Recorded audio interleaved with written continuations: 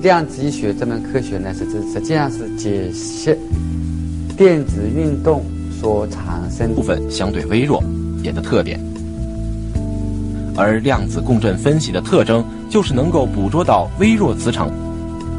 现在人们使用 CT 与核磁共振的方法来确定是否患有癌症，需要癌细胞达到一定数量时才能确诊。而使用This is a magnetic sensor.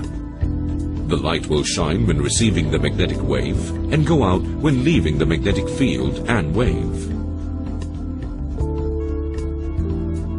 Just like we cannot leave the magnetic field of Earth and still survive.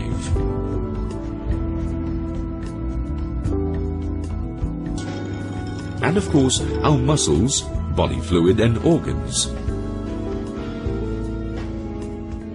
Then every current called Joule's heat. When the blood is warm, it flows, and clots when cold. So aches will be eased when blood flows with the movement of Qi, and occur when Qi is obstructed.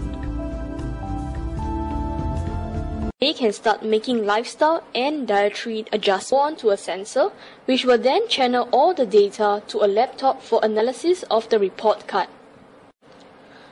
There will be a comprehensive report of 16 important areas collected regarding an individual's health immediately after the 1 minute is up.